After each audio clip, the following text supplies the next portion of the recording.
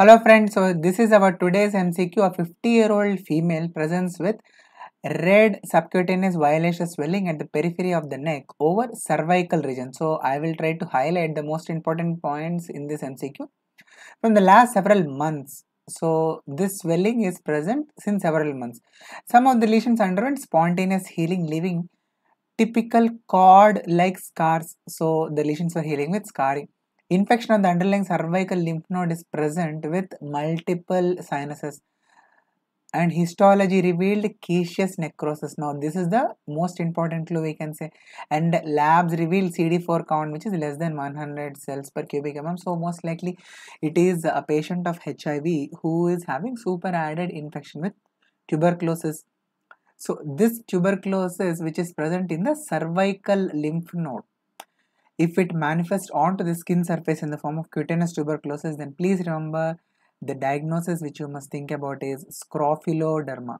The diagnosis is Scrofuloderma, and this is how the lesions can be seen over the cervical lymph node sites in these individuals. And please remember the classification of cutaneous tuberculosis is based upon the mode of acquisition. We have exogenous and endogenous and hypersensitivity reaction in the form of tuberculates to MTB bacilli.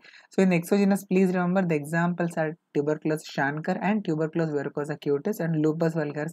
And in the endogenous form, we have three possibilities. One is scrofuloderma, in which the contagious, that is surrounding areas, will be having MTB bacilli and which will proliferate and they are going to manifest onto the skin surface. The underlying structures which can be having this infection with MTB bacilli can be lymph nodes as it is given in this MCQ, or it can be joints, or it can be even bones.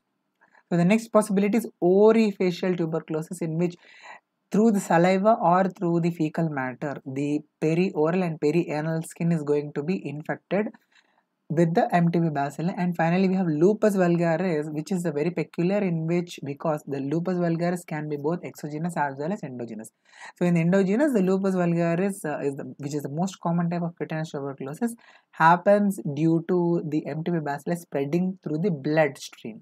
And finally tuberculates, we have three types like an Scrofulosorum, papillonecrotic tuberculate, and Erythema indirectuma buzzin. All of these are hypersensitivity reactions to MTB bacilli.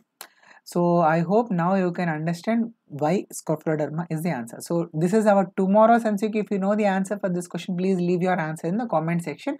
And I hope these small short videos are helping you. If so, please do hit that like button. Thank you so much. Sarvam Sri Krishna from Sarvejana Sukhino Bhavantu.